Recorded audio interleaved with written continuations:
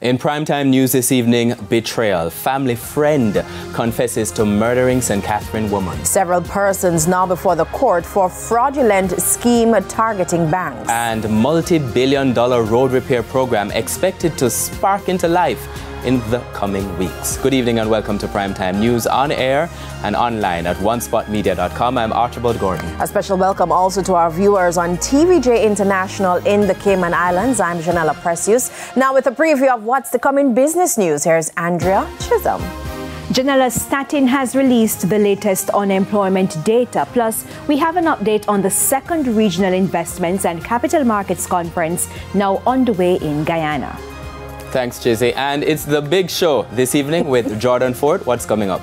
Yeah, the big show, Archie. I see what you did there with the spark into life. Probably Alana Reid is trying to re-spark her career.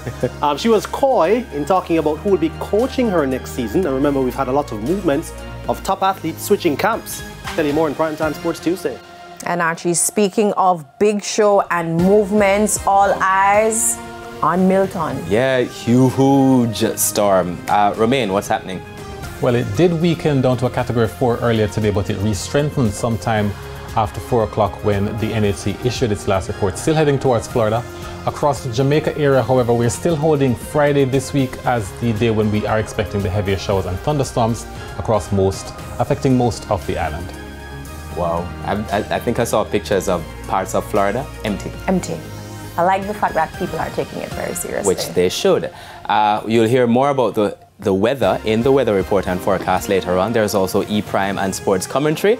But before the break, the feedback question. And this evening we are asking, what is the state of the roads in your community? You can share your comments online, facebook.com/televisionjamaica, and you can post on X at TVJ News Center. Please stay with us. Primetime News returns after this break.